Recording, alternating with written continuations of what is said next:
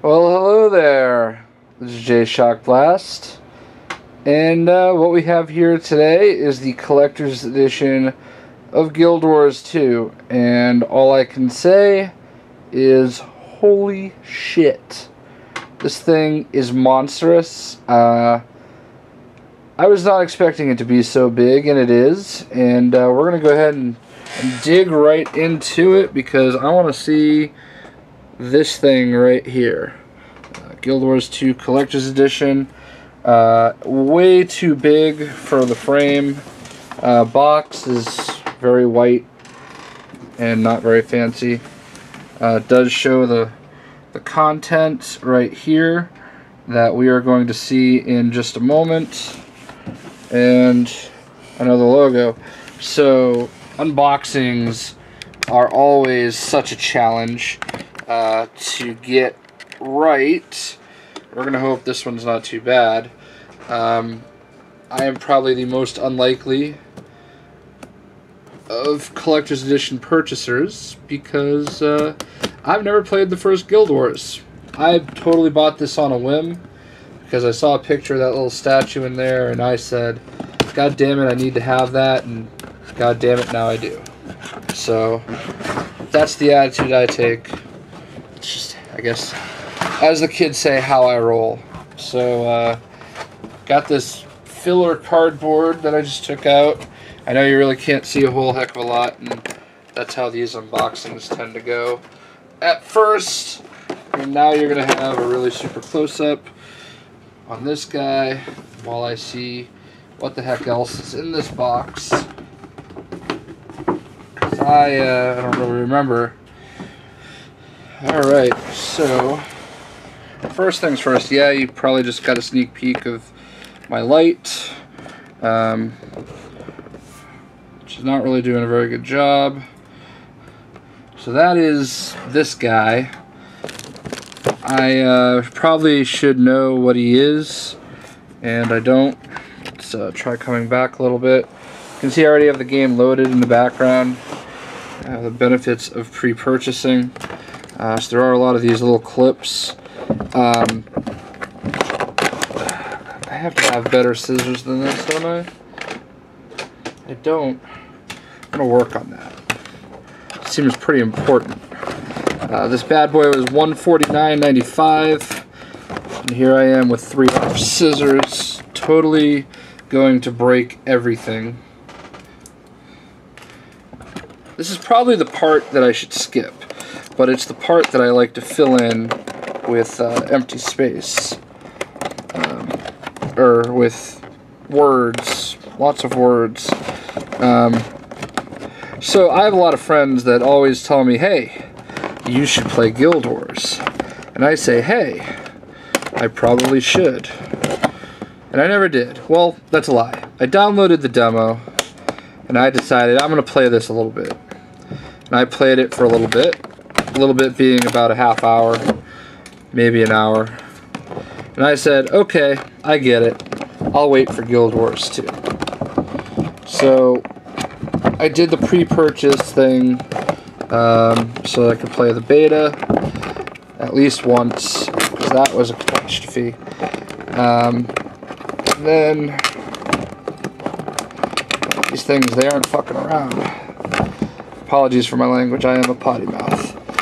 Anyway, I played enough of the pre-purchase beta to know, hey, this is pretty cool, I should probably buy it.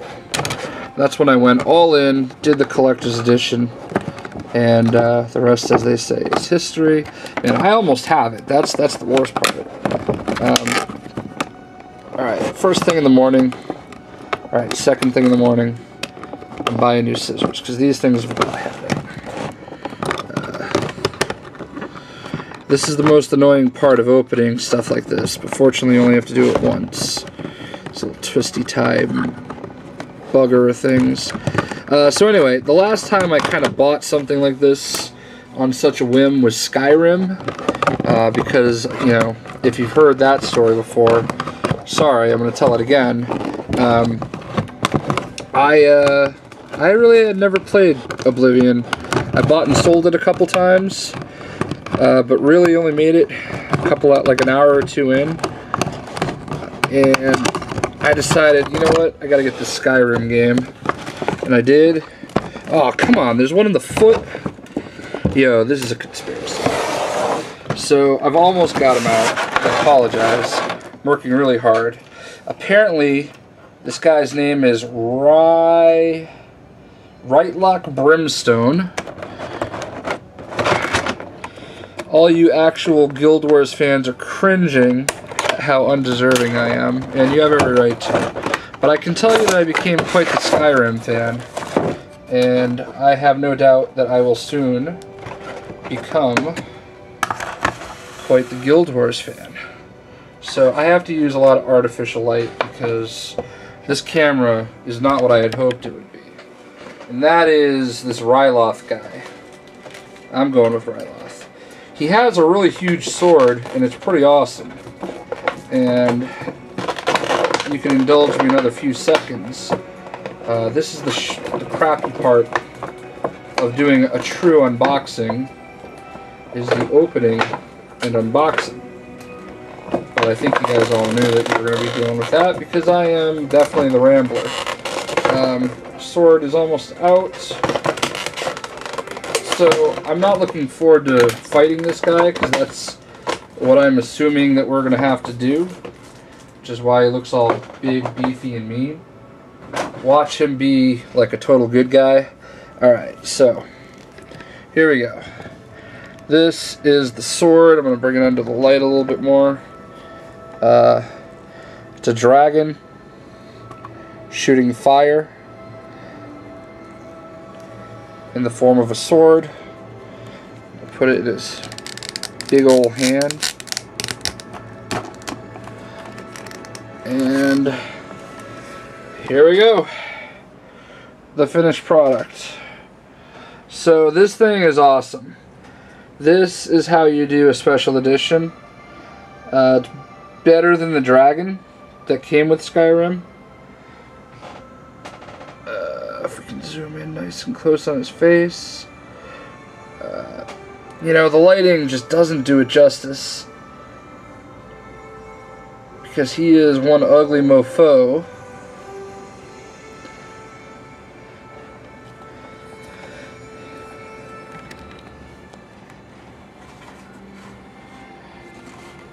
He's huge, you know, just a monster of a monster.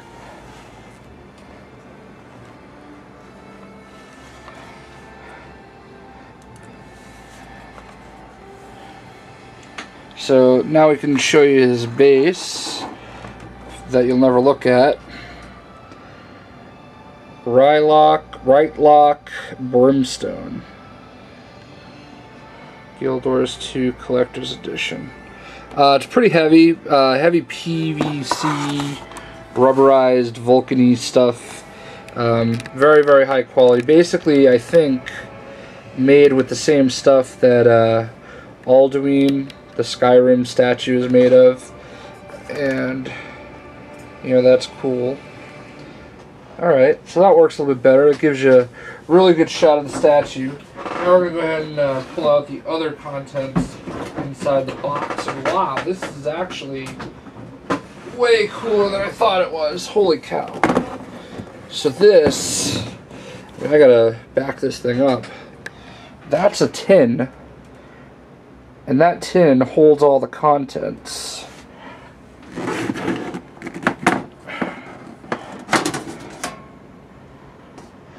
Guild Wars 2 Collector's Edition.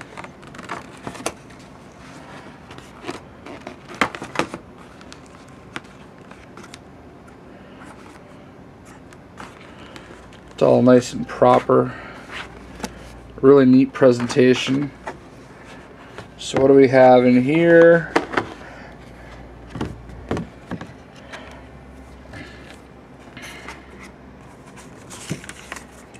Ooh. Prints. So I'm assuming that is this guy right over here in the background.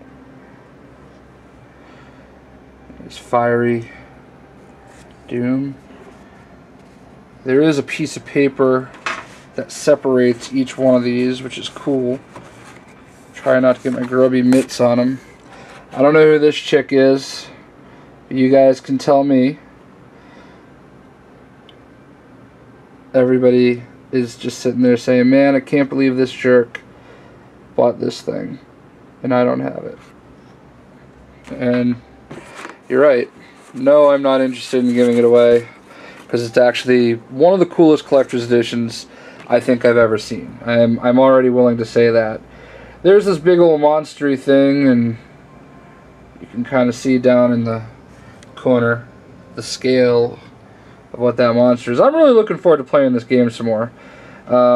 Joining up with my buddy TOA Ska and the rest of the TOA group and crew and dudes and dudettes. And here's this chick. I don't know what the official size on these is. I'm doing my best to get this to stand up. Alright, whatever. We're at an angle. They're not 8x10s. They're probably more like 8x13s. They're kind of long. They're an awkward length and size. I'm sure it says the exact size on the print somewhere. But they're nice. They're very nice. And I want to go ahead and put them back in properly.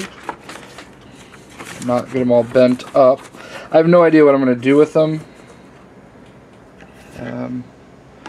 I can't hang them. I don't really have space for them, so I'll figure something out. But they're nice. They are really nice. So NCSoft definitely did a great job putting this package together. This is definitely how you do a collector's edition. I mean, just those prints and this big guy up there. That really sells it by itself. This, wow, jeez. I mean, I don't even know what this is like framed. Wow. Hold on. So this one's already framed. Remove protective film from both sides. So I'm hoping I can take this one out. I can probably find room for one of these things. This one's nice and all, but I like the guy, the Ratlock or Right Lock Brimstone, that guy. I like his picture a lot more. Has a little stand. Doesn't say what size it is as it falls. So here's the collector's edition of the game, which I already have installed. Let me, there is my character that I am calling Revan Juno, because somehow Juno was taken. Installation manual, keyboard and mouse controls, blah blah blah. I'm gonna need those. I'm so bad at keyboard and mouse games. Go ahead and hide my serial code, because everybody likes to laugh that I posted even after I redeem it. So there's the disc, disc 1. There's 2 discs.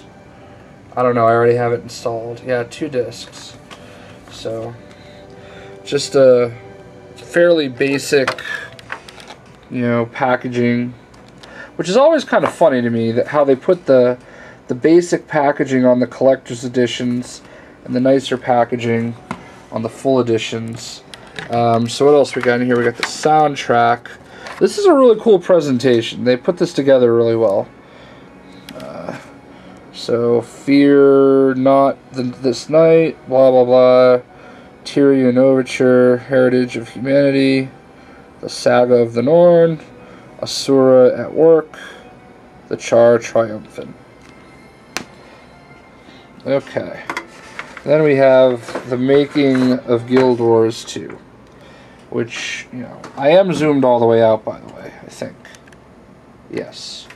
So I'm going to move this tin. We'll show you a little bit of this. Then we'll call it a wrap. So it's a nice hard book of no in particular shape. These things are definitely need to have a standardized shape at some point. You know, it's broken up into chapters. Shows this little guy. Now, one of my friends, Sean, he is playing as this guy right here, apparently. He said this is the way to go, but I'm being stubborn with an engineer. I don't know why I'm doing engineer. I've heard archer is the way to go, but I feel the need to do engineer. Concept art.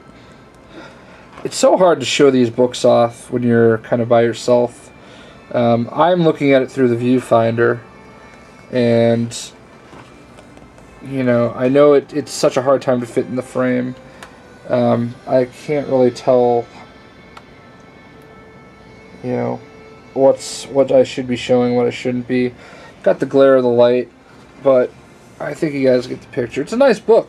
You know, the char. I'm a human. I'm boring. I totally have a human engineer guy because I just can't ever, in these type of games, place myself, you know, in the role of, you know, some type of creature or some mythical elf. Or I know that that's kind of the point of these fantasy games, but I always make myself a human. I don't get it. I don't know. Are there good guys and bad guys in this game? Like, literally, I am the Guild Wars 2 noob. So I need you guys to help me. Teach me all I need to know about Guild Wars. This is the Norn, who... I am not a Norn. The Sylvari. Really, I guess what I need to do is read this book. The Asura. So I think this is what my friend Sean is playing as. We're on the Isle of Janthier. Here's my boring human. That's the server that I'm playing on with all my TOA buddies. And designing the game. I mean, the game looks fantastic. I'm not really a big MMO person. I want to be. I want to play more, but I just haven't. I'm more of an RPGer. Star Wars The Old Republic was my first real big MMO that I kind of got into, and I loved it, and I really want to play it some more, but, you know, I guess like everybody else, it gets old after a while. Yeah, this looks nice. You know, I think you get the point. I'm really bad at charging things, so my battery's about to die. But I'm going to go ahead and put this back together and try to wrap it up. It's probably good because people usually complain that I talk too much, which I do. I'm guilty as charged. I love talking, and usually about nothing in particular. So this is awesome. This is how you do it. Congratulations, NCSoft. This is an absolutely spectacular, amazing, awesome special edition. $149.95 US. I would buy it again because it is awesome, and this statue is incredible. I mean, as I beat my light, let's try this one more time. Take one last look at this guy, Mr. Brimstone. He's awesome. And I am going to go ahead and start playing some Guild Wars 2. You see that ugly guy? Feel free to slap him in the dick. Not literally. Although I don't know there's any other way to do it. But anyway, I hope you enjoyed. This is cool. This was worth it. So, Jay Shockblast here. Thank you for watching. Hopefully this was entertaining. Feel free to hit the like button. Feel free to tell me I'm an idiot. Feel free to tell me I'm awesome, and subscribe, and thank you, and goodbye. I'm going to go play some Guild Wars 2.